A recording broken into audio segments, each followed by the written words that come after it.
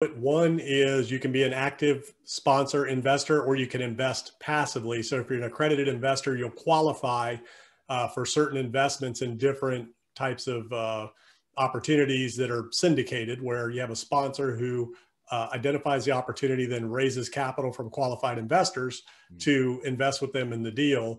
And it's all about economies of scale. So the reason multifamily is so attractive is because you have lots of economy of scale. You can scale your portfolio, your income, your net income faster because they're larger assets. It's bigger numbers. They're easier to finance because it's based on the income, not the individual. It's easier to raise capital once you know what you're doing. It's easier to raise capital for those types of deals because a lot of people understand multifamily.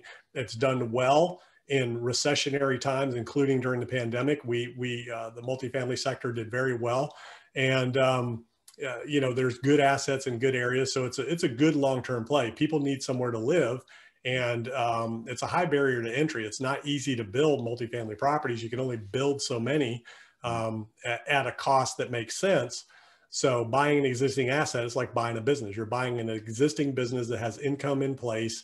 So you're just coming in and enhancing that asset, or you're just buying income, and it's an annuity.